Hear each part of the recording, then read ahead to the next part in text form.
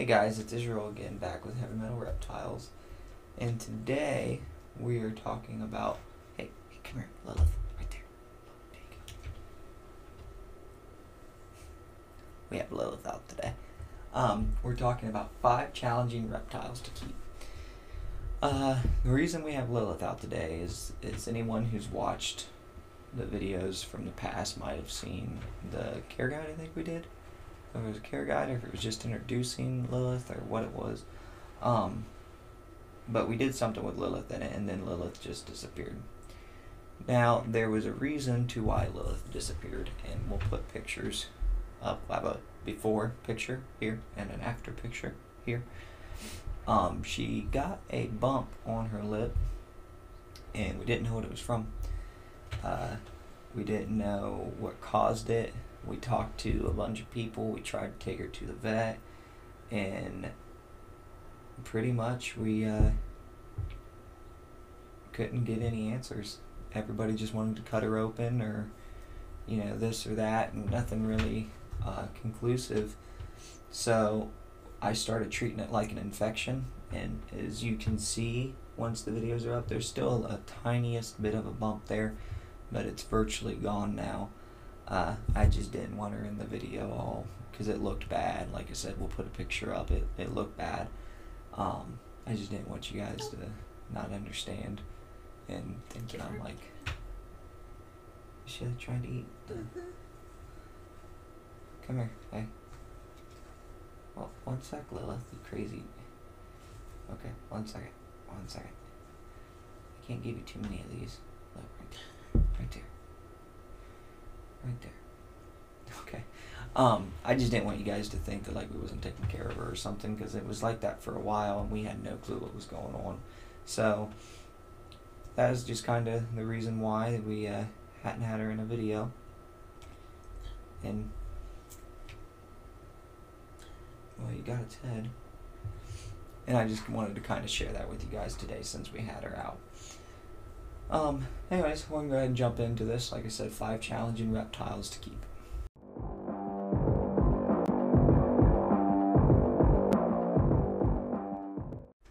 So number 5 is Sulcata tortoises. The reason that the way I kind of come up with this list is through the enclosure that they're going to need, and temperatures, and how hard it's going to be to reach these temperatures throughout the enclosure and substrate and all this other, all the normal care for animals. So, as my notes say, a Sulcata tortoise actually needs an 80 square foot enclosure. That is what they recommend for a Sulcata tortoise. From what I understand, this is one of the biggest tortoises you can actually keep as a pet. Don't quote me on that, because I didn't go far into that part of the research because it wasn't necessarily important for the video. But their daytime temperature is supposed to be between 77 and 95 degrees, which that big of a difference is just in and of itself going to be easy to get, but might be hard over such a big enclosure. Their hot spot is 122 degrees is what they need, which we haven't had a 120 degree day in where I live since like I was like 8. Like, it was a long time ago. I think they even shut down schools that day because they didn't want kids on buses. So I mean, that's a high basking spot. It's just yeah.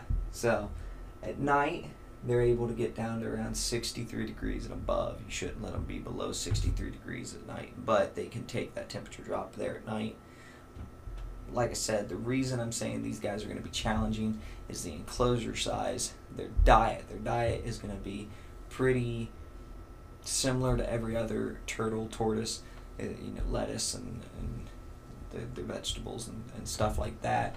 But they're going to eat a lot more than your normal box turtle or smaller, like a red toe tortoise. Is that what they're called? Something like that. The smaller tortoises, teenier tortoise. They're going to eat more than they do. So there's going to be quite a bit of upkeep as far as feeding them, cleaning the cage, regulating temperatures. I didn't get humidities for any of these, I don't think. I know some of them just because I've done a lot of research into them, but I don't think when I did the research for this video that I actually got humidity, so that was dumb on my part.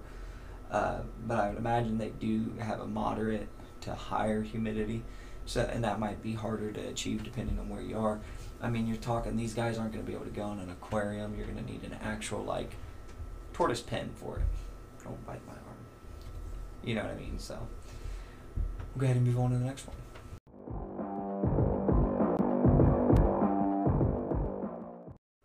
Okay, so this next one is going to be a Leachy gecko, or a Leachianus gecko, or a giant gecko, whatever name you prefer.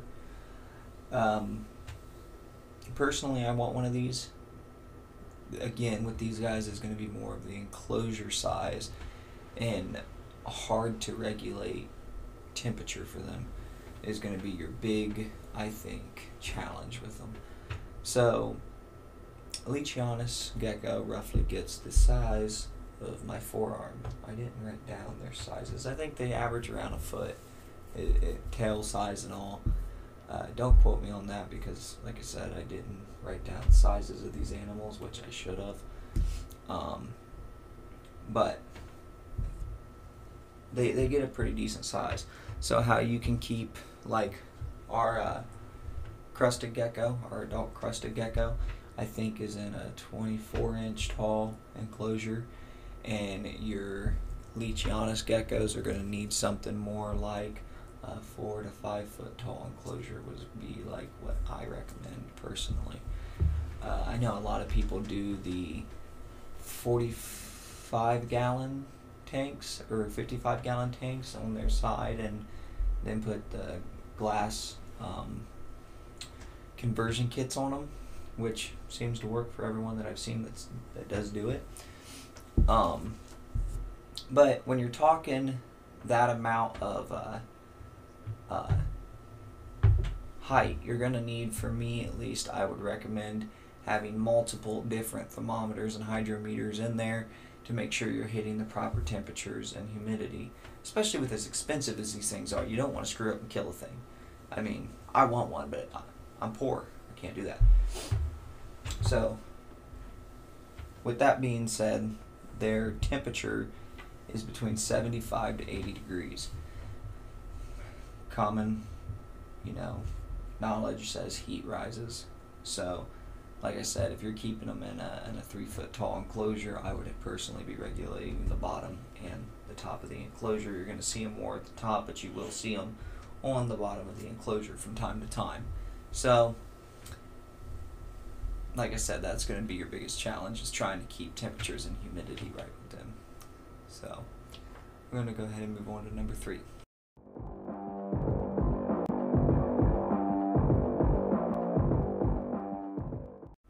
So, number 3, Anacondas. Those are going to be an extremely challenging reptile to keep. You want to know why? I bet you can't guess. They're freaking massive, and their enclosures are freaking massive. They're just massive. Everything about them. Even their food. Anacondas require a lot of water. They are mainly water species, but they do need land also. So, enclosure size, big. That's just, I'm trying to think. The average anaconda is between 17 to like 24 feet long, I think, is average. You want like a 40? Yeah, so 40. if your anaconda is about adult, you would like a 40-gallon to 45-gallon breeder tank, and you fold them a little bit and jiggle them down, and they're fit. Don't worry about it. No, I'm kidding. Don't do that. You're probably gonna want, like, again, this comes down to the kind of keeper you are. If you want to be a good keeper, okay, I always say a foot longer than the snake. With these guys, not only are you going to need a foot longer, but you're also going to need about 10 feet tall, because you're going to want probably a 4 to 5 foot water display in there with them, along with probably 8 feet deep would be good. I didn't write down enclosure size because I literally was getting like the 40-gallon enclosure and this and that for anacondas. I couldn't really find anything on adults other than you're going to have to build one. So I would say like a 10 or 8 to 10 foot deep. That way you have plenty of room for the water and you've got plenty of room for the land, because they are going to need the land still. Another thing that's going to make them extremely challenging is food.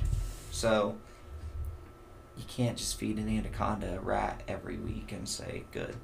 They're going to eventually get to a size where you're going to have to feed them chickens and baby pigs, and what else have I seen people feed them? I've seen them, rabbits, jackrabbits, big jackrabbits. I mean, they can get big really quick. I've actually seen people actually feed them foxes too. They get big, and you've got to be ready to take care of the feeding, the enclosure, and the temperatures are with as big as enclosures they're going to need. They're also going to need 80 to 90 degrees for a hot spot. So your residual temperature is probably going to be between 70 to 80 degrees, and the whole cage can drop down to 70, 75 at night. But Lilith, you're active, and I'm extremely happy about that, but you're supposed to be my special guest star. Come here. No? Okay. But, I mean, those temperatures aren't insane, but they are going to be harder to make sure over that big of a space that they are achieved. So, we're going to go ahead and move on to number 2.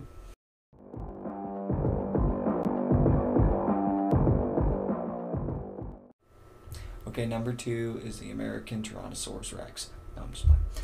Number 2 is caimans and alligators.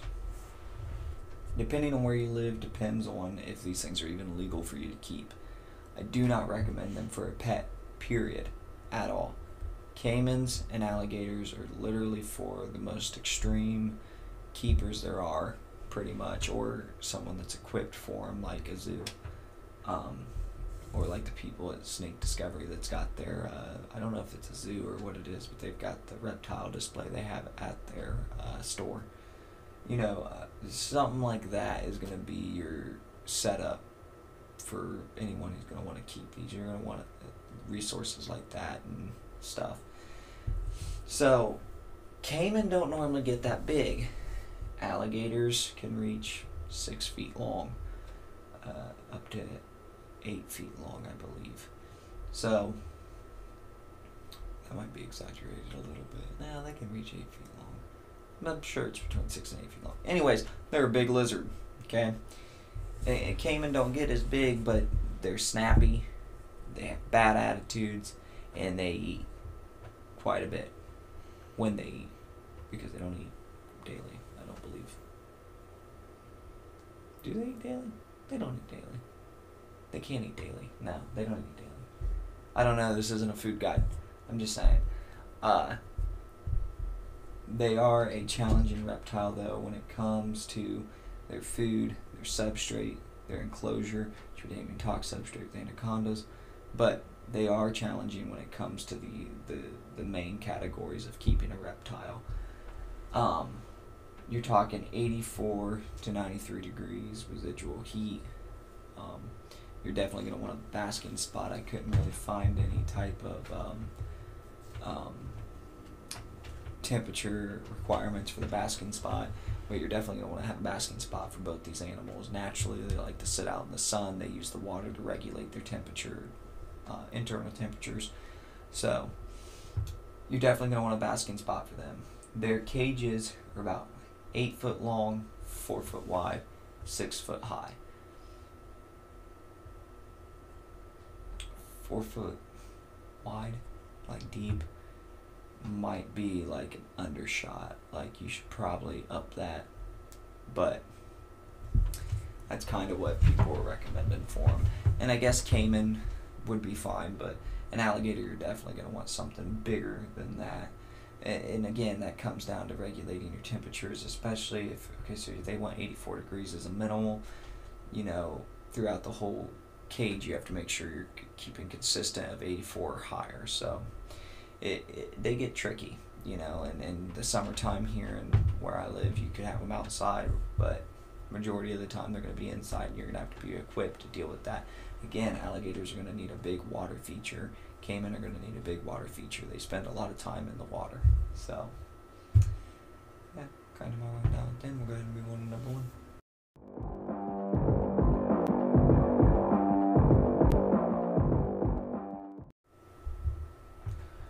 So number 1 is reticulated pythons. The reason reticulated pythons are at the number 1 at this list is because A, I'm tired of seeing them in way too small in enclosures to where they can't even hardly get. Really? The whole reason I didn't get zoom out earlier was because he was biting me. She did it so nice and slow. Well, she didn't even bite me. I just felt her mouth go around me, and I moved so she wouldn't. Because she latched on me the one day, and that was probably the most stressful thing in the world for her. I didn't even know you latched until that day. Okay. You goofy lizard. Anyways, now that you guys got to see. Okay, why is it that none of these things bite me until I'm on camera, and then they turn into vicious Satanists? Anyways, what? Let's go. Anyways, reticulated pythons. The reason these guys are a challenging animal, like I was saying, is because I'm tired of seeing them in such small enclosures. It doesn't seem like anybody has any type of good way to keep them. Okay, so reticulated pythons are known to get over 20 feet long, or at least, you know, minimal is like 17 feet. So, 17 foot, 280 pound reticulated python needs to be in something bigger than an 8 foot by 2 foot by 2 foot tall enclosure. They need to be in much bigger enclosures, but for whatever reason, all these people want to keep them in these small enclosures. I don't get it. I don't know why. Some of these people need slapped, because I've seen them in enclosures that they can't even stretch out in. I've also seen them in boxes that they can't stretch out in, like 4x4 boxes. There's a guy all over YouTube that keeps them in enclosures that they can't even get a drink of water if they want to get a drink of water. I'm not going to name names, but he's very famous, and he has a zoo in California. What'd you do? You better not be cutting anything out. Anyways, they require, like I said, 17 foot is like a minimal. So if you've got the minimal length reticulated python, you need an 18 foot long enclosure. I would like to see a 10 foot deep enclosure for a 17 foot snake. And at least, for comfort's sake for the snake, this can vary because they aren't arboreal, but 3 to 4 foot tall would be ideal. And that might be a little tall, but I'd rather go big than not enough. And of course a front opening enclosure also. They need 80 degrees during the daytime to 94 degrees, somewhere in there. Again, when you're talking big enclosures, that's hard to regulate. At night, 75 to 80 degrees. That's going to be pretty easy to achieve if you're achieving daytime temperatures and just letting that slowly come down through the night, and then about the time you're bringing it back up during the day, or for the daytime, it'll play out pretty easily. Again though, substrate, I know a lot of people keep them on newspapers and things like that. Neither here nor there. That's kind of whatever. But if you're using substrate, you know, you're going to have a lot of money in substrate and things with that stuff, and you're going to have a hard time finding what really works for them and things. They're going to need a decent size amount of water, but that's for them to be able to soak in when they need it, and to get a drink and things, which they aren't really known for soaking from what I know about them, but they definitely are going to need that option. Most of your python species do soak. So, I don't know if this video has really helped you guys. Like I said, I put retics at the top of this list as the hardest animal to keep because I don't feel that there's very many people out there right now that I've personally seen keeping them properly. They say it's because of comfort reasons or whatever it may be.